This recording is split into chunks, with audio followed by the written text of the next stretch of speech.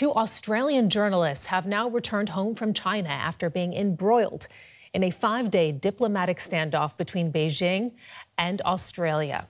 Now, Michael Smith of the Australian Financial Review and Bill Birtles from the public broadcaster ABC had sheltered in Australian diplomatic missions following raids on their homes.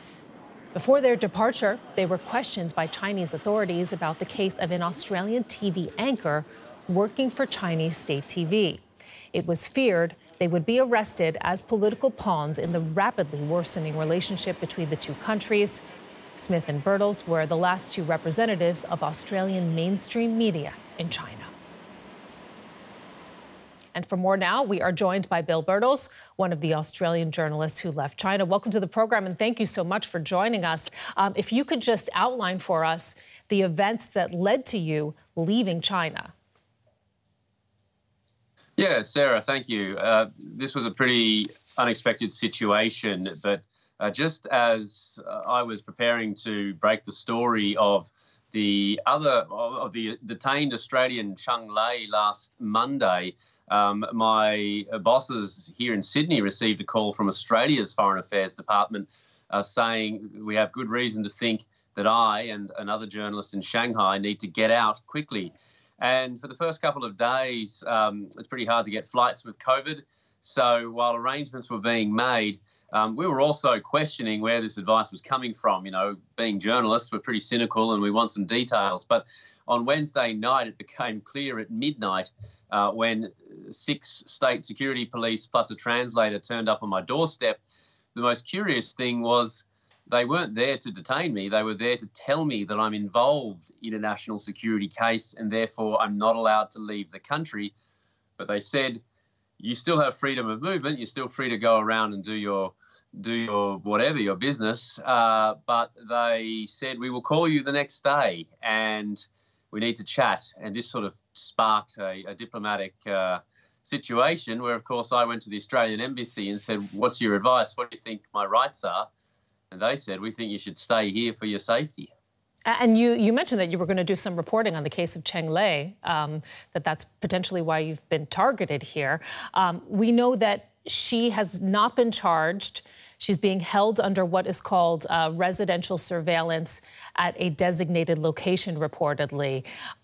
This is an anchor who was the face of Chinese state media's English service. She's an Australian citizen. What do you think happened here? Well, I'm not even 100% convinced that the situation with myself and the other journalist in Shanghai, Mike Smith, is actually related to Cheng Lei's case. That was the pretext for police questioning us. They basically said, we need to interrogate you in relation to Cheng Lei's case, which they ultimately ended up doing at the conclusion of this diplomatic standoff. The deal basically was the police will interview me and then the Chinese government will lift its exit ban.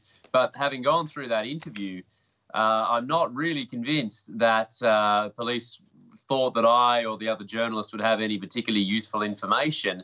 It seems to me this is much more related to the broader problems in the China-Australia relationship, and that perhaps we were just pawns in a much bigger situation that's beyond our control. So do you think Australians are then being targeted now?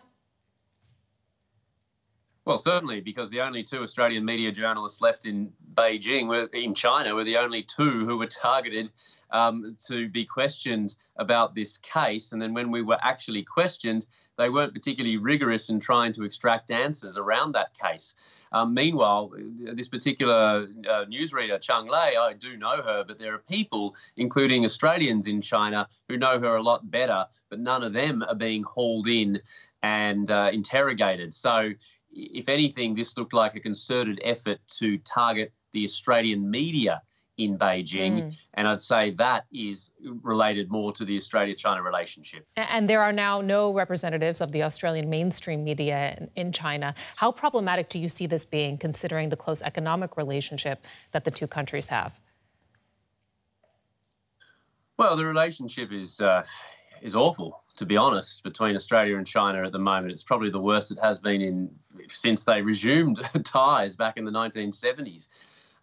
it's not going to get any better anytime soon, because both sides are increasingly forming a view of each other that they can't.